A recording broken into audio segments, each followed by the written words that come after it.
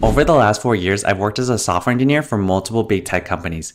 I started at Amazon and eventually moved over to Google. I get asked a lot about what the culture was like working at these two big tech companies. I'll be talking a little bit about my total compensation at both, the interview experiences, as well as what the engineering culture looked like. Let's start at Amazon, where I started my software engineering career way back in 2020. When I was working there, I made about $150,000 in total compensation. When I was working there, I got about $150 in Amazon credit, as well as free bananas. A lot of free bananas.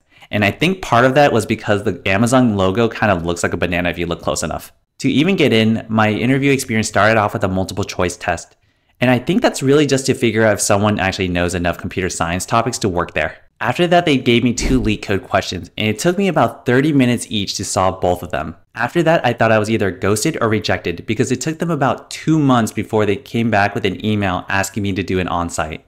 And what was really strange about this on-site was that it was a 20-minute interview, and I thought that was going to be way too short for an on-site interview.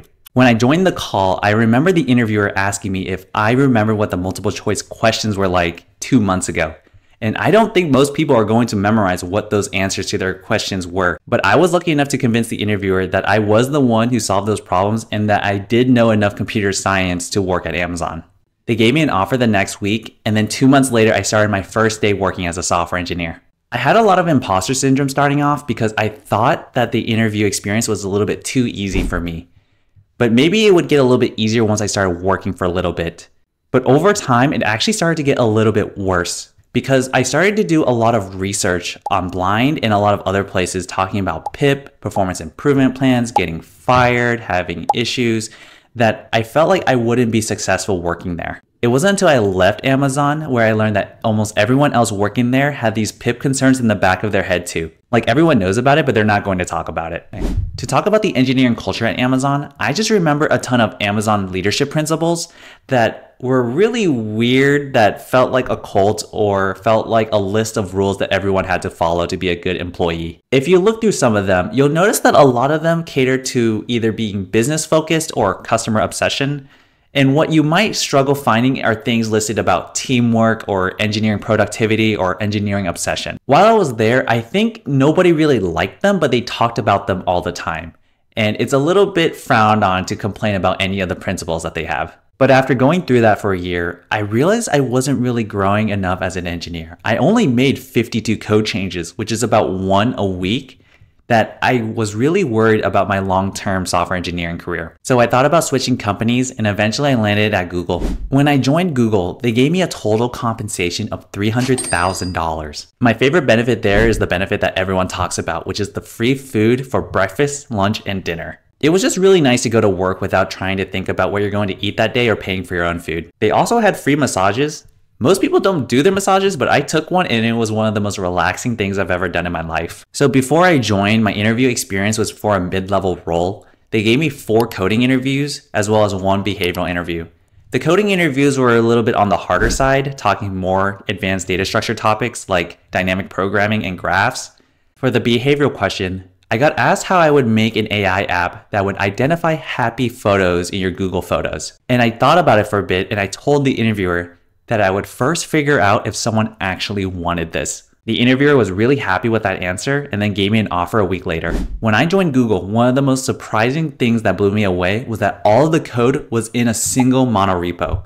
You can think of it as putting all of Google's code inside of one GitHub repository. That thing was huge. I could see everyone's code from Google Search, YouTube products, and Pixel. It was pretty awesome.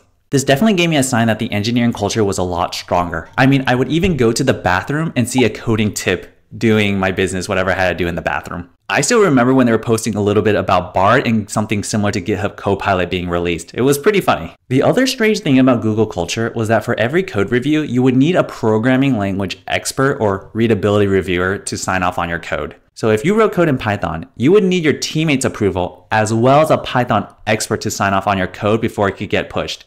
It definitely slowed a lot of people down, but it definitely made the code base a lot better. Between Amazon and Google, I definitely grew a lot more as a software engineer at Google because a lot of the internal tools that they had really helped engineers grow and become a lot more productive. I mean, if you look at Google's website, you can see so many listings about engineering productivity that you can tell that they take that really, really seriously. I hope me sharing my experiences job hopping Makes you think a lot about the pros and cons about whether you want to stay at your role or move on to another one. There were a lot of positives for me. When I moved around, I was getting a promotion, I was getting a higher salary, and I was growing a lot as an engineer. But there are definitely a lot of drawbacks to doing that.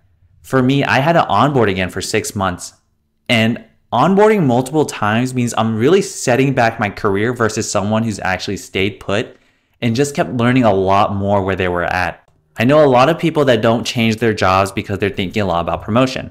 I know people who are job hopping because they choose more about remote work or finding a new start for themselves. At the end of the day, people are making decisions for what's best for them. And that is always something to be proud of. My name is Alex, and if this video was helpful for you, definitely subscribe. It helps the channel grow a lot, and I'll see you guys in the next one. See ya.